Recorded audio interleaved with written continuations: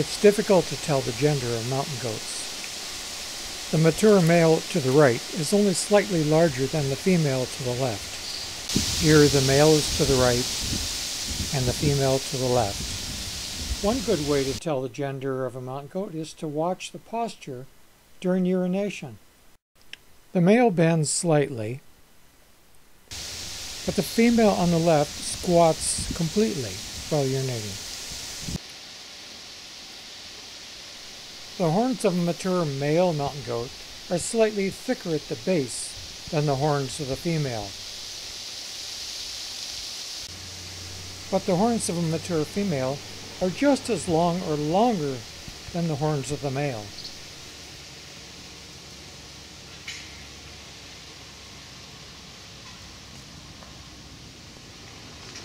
Mountain goats have very short lower forelegs, from what we call the knee down to the top of the foot.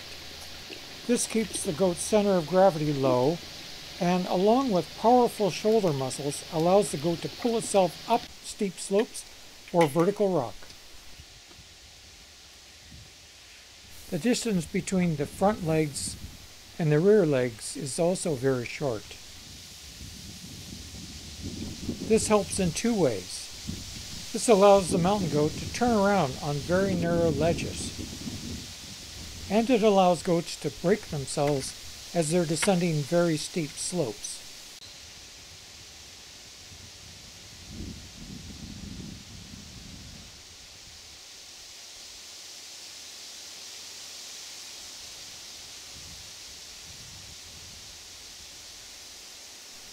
Watch as this mountain goat keeps from sliding down the steep slope by lowering its rear end.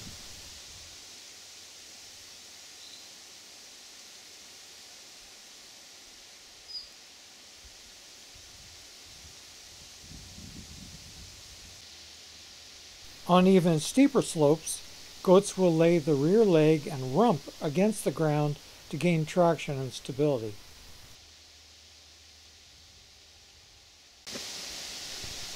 Here it's early August, and 3 females are in the last stage of shedding their winter coat.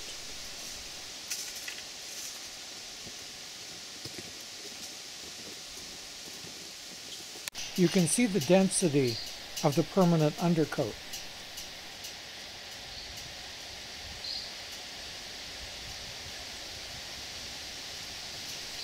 The winter coat is made up of 20 centimeter long guard hairs that, combined with the dense undercoat, will keep the goat warm in minus 50 degrees Celsius temperatures and 80 km/h winds.